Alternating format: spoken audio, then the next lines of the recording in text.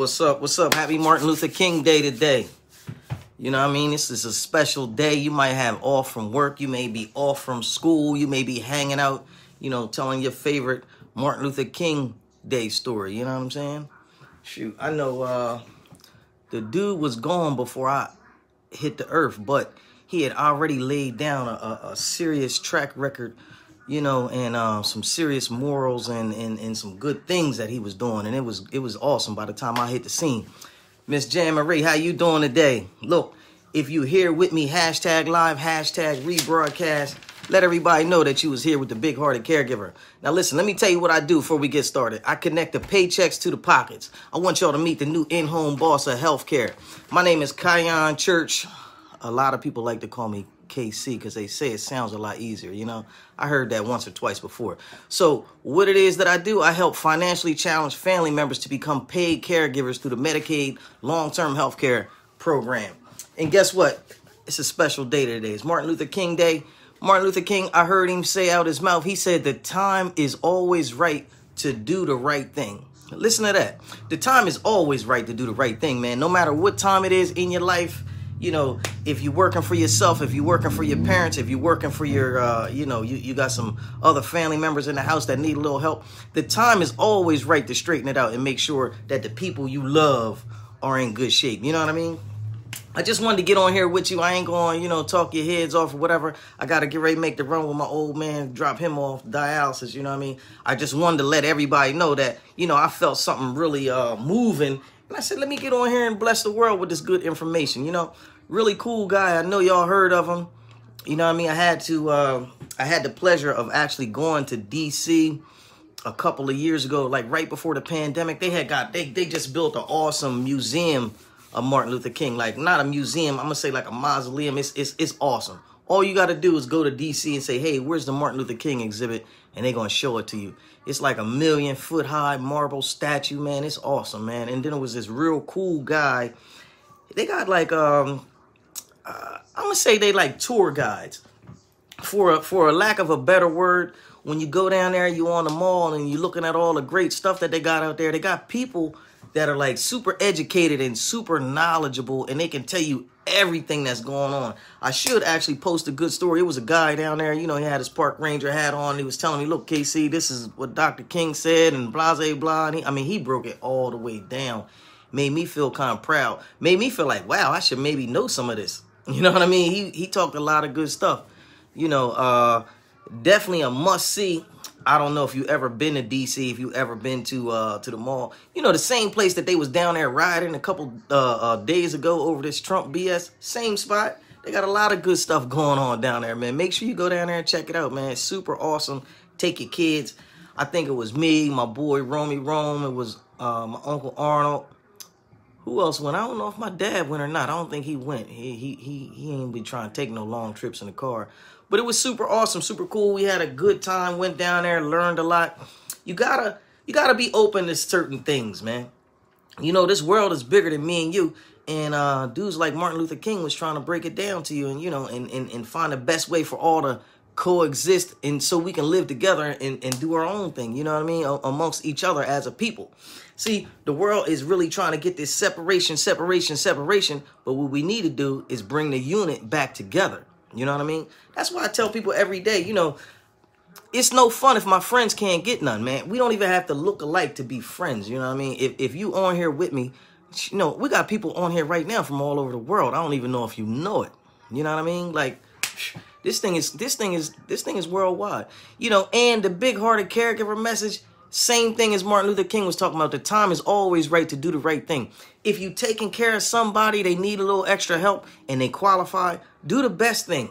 Put a little money in your pocket. Bring some money into the household.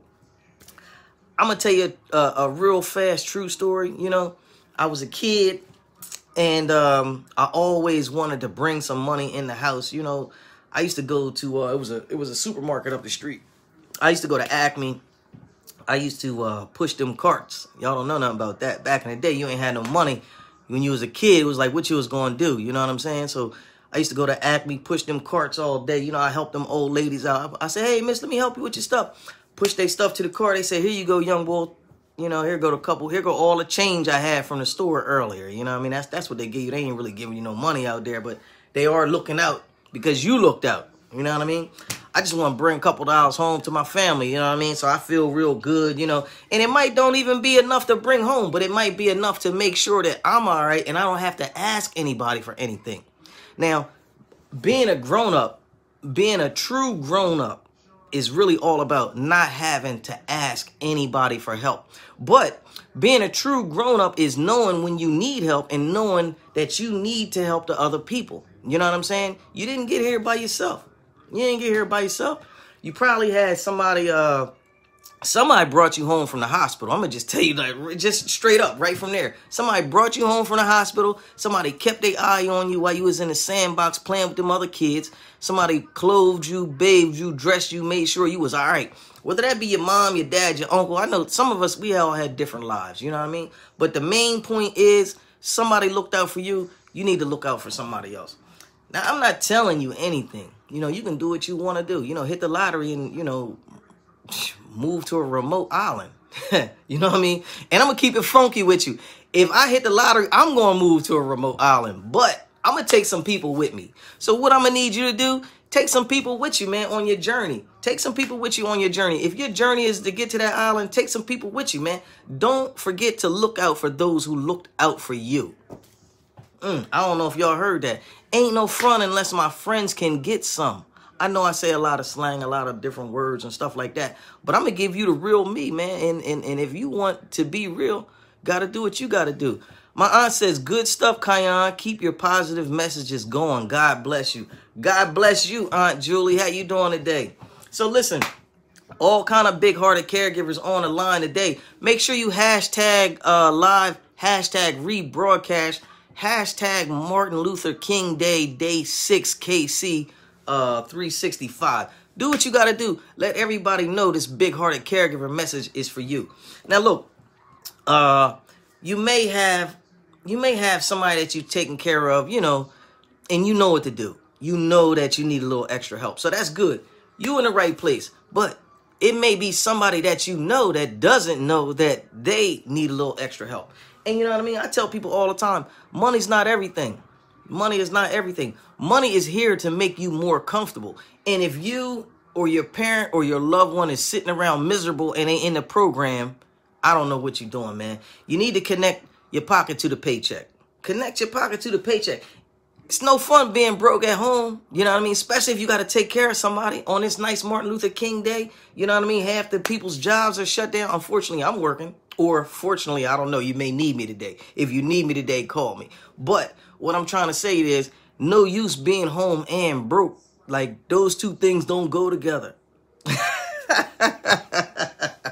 You can't stay home if you broke. And if you broke and you home, man, you need to be by yourself. Word up, because you was called a, you know, I don't know if that's the right way on camera. That's the L. So you know what the L stand for. You don't want to be a loser. You know what I mean? And you don't want to let your peoples have the worst life they can have. You always want everybody in your circle to have the best life that they can have. You want to bring the best in. That's what Martin Luther King was talking about. That's what we talking about. Look, we on here today. If you need some help, call me. 302-689-3240. 302-689-3240.